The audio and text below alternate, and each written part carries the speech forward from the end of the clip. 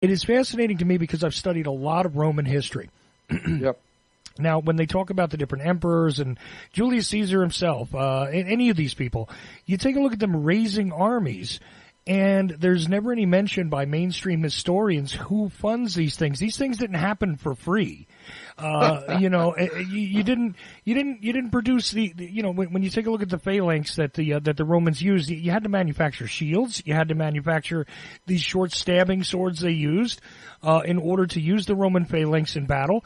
That cost money. All right. But you notice. Of course it did. And where did they get that money? And that's the same thing with Adolf Hitler. Germany was broke. After the First World War was over, Germany was actually broke, and it was said by the historians that every day, every afternoon, horse-drawn carriages would ride through the major cities of Germany and pick up the dead bodies on the streets that had just actually starved to death and laid down and died on the street corners because they were broke. There was no money, food had no food, and people were dying. And so the horse-drawn carriages would go through the cities of Germany and pick up all the dead bodies who had died that day. And then out of that incredible, horrible situation of a massive country like Germany being totally broke and starving, Adolf Hitler comes into power out of nowhere in late 1920s. He comes into power and starts ranting and raving about, we should put an end to this terrible tragedy. And then all of a sudden he's being run for the chancellorship, and then he becomes chancellor, and all of a sudden he's building the greatest standing military machine the world has ever seen. Adolf Hitler built the greatest navy, the greatest standing army, the most well-fed, well-clothed, and well-armed military industrial complex on the face of the earth. And nobody seems to have ever asked a silly, childish question, where did he get the money?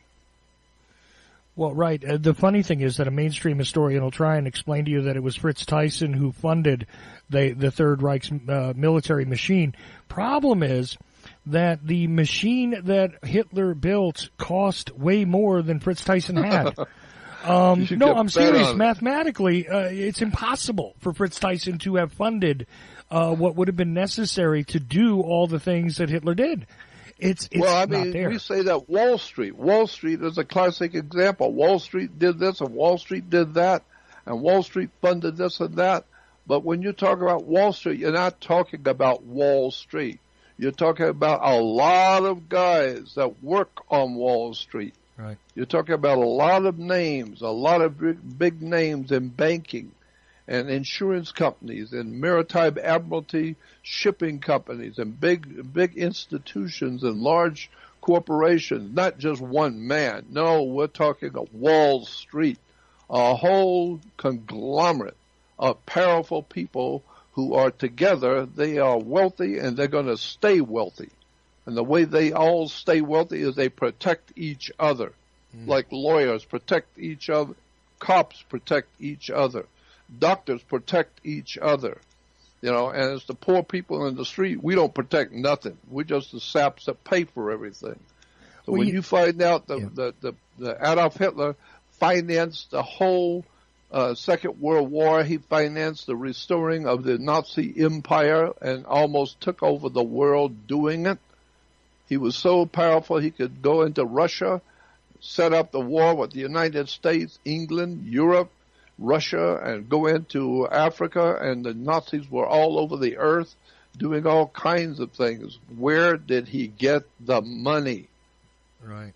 I would like to ask a question, Jordan, since we're talking about the Third Reich, and I want to link it back to the subject matter for tonight. I still have two questions from listeners, by the way, but okay. I want to throw one of my own in, if you don't mind. I've seen these very vague studies about the mystical aspects, the esoteric aspects of the SS. During that time, there is a whole order, it appears, but the records are incomplete from what I know. I mean, I'm sure that there's lots of stuff that's captured and probably still classified, but we can't see it. as the public. We captured a lot of archives when the Third Reich fell. If you don't believe me, the guy who had access to 3 buildings worth of it wrote a book called The Rise and Fall of the Third Reich, literally launching the entire genre of what we call modern contemporary history and literature. But, the reality is that most of the public has never seen these other weird aspects to the SS. It's not simply adherence to the leader. There was a mystical, I want to call it mystical, I want to call it esoteric, I want to call it occult, and I think all 3 of these things qualify aspect to the SS, which is not all of the German army, which is not all of Germany, but seem to be a kind of a club, if you will. That's right. And I've never really heard too much about that, except to see that there's some evidence on it. Does that link to any of what it is we've talked about so far? So far, it's exactly what I'm talking about, precisely. Because the SS was just one part of a far bigger picture. The best minds today on the earth, there's quite a few brilliant people out there that I have an extraordinarily high respect for. Their minds, they're brilliant people who have really done their homework. Anthony Sutton was probably the first one I would name. Anthony Sutton. I think he is no longer with us.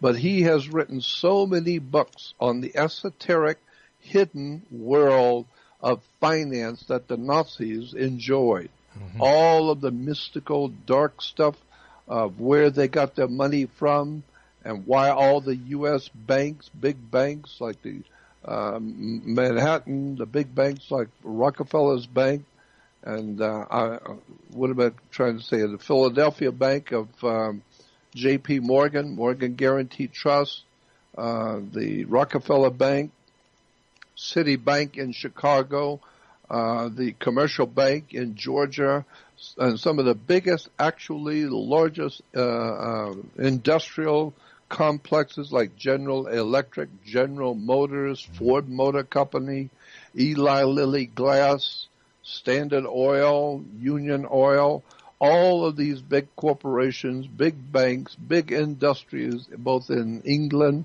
and America, were all being financed and sending money and materials to Germany. Coca-Cola, all the different drink companies, the food companies, General Mills, General Electric, General Motors, Ford Motor Company were all supplying hundreds and hundreds of millions of dollars, plus all of their equipment that they were producing here in America was being shipped directly to Germany to finance and supply Adolf Hitler for his war. But nobody seems to realize, you're talking about high crimes and treason. Mm-hmm. You're talking about high crimes and treason where American corporations, big business, banking institutions, secret societies, fraternal orders were all behind Adolf Hitler, sending him money, sending him, and the newspapers like the New York Times and the LA Times, all these big newspapers were working directly with Adolf Hitler. I mean, they even have a property out here in Southern California where Hitler was going to live. Once he took over the world, he was going to live and run the world from Los Angeles. And he has a big home that was here being built for him by the international bankers in New York, Chicago, and San Francisco, Bank of America, the Giannini banks. It's an incredible story of the real truth of the world you live in. Anthony Sutton. Look up his name, Anthony Sutton, and get his books. Also, living today are 2 brilliant minds on the same subject you'll need to know about is Joseph Farrell, Farrell. Joseph Farrell. Right. Nobody comes near him today. And, of course, there is Peter Levenda, Levenda, Peter Levenda, Joseph Farrell, and Anthony Sutton. All 3 of these are monstrous, brilliant men who have explained the whole Second World War was financed, organized, and directed out of New York City. Absolutely. New York, the Empire State. Well, right, and even we know publicly that people like Prescott Bush and other members of the board at, the First Bank of New York were all called on the carpet for trading with the enemy. That's right. During World War II. This is the truth. Yeah, that would be the grandfather of George H.W. Bush, or excuse me, the father of George H.W. Bush, the grandfather of George W. Bush. Yep. Certainly he was caught up in it, but the truth is that a lot of that is all American, really American made. Even the eugenics programs, the concepts of eugenics, really American born. Eugenics was the getting rid of the lower class of people for the New World Order, and all of that eugenics idea, that Nazism idea, was given birth to, not in Germany, not by Hitler at all. No, that whole idea was developed for a new world order, a whole new race of people, eugenics that would have a blonde hair, blue eyed, a master race. That was all dreamt up on Laurel Canyon in Studio City and Los Angeles, up on Laurel Canyon, Mulholland Drive. There was a whole cadre of Nazis, brilliant German theoreticians who lived up in the hills, we call the Hollywood Hills. Go up Laurel Canyon till you hit Mulholland. You can take left or right, and there's all kinds of secret, brilliant people living up there, and they were there back in the 20s and 30s, living in the hills of Los Angeles, developing an idea for taking over the world out of Los Angeles, Studio City, and it was referred to as Nazism.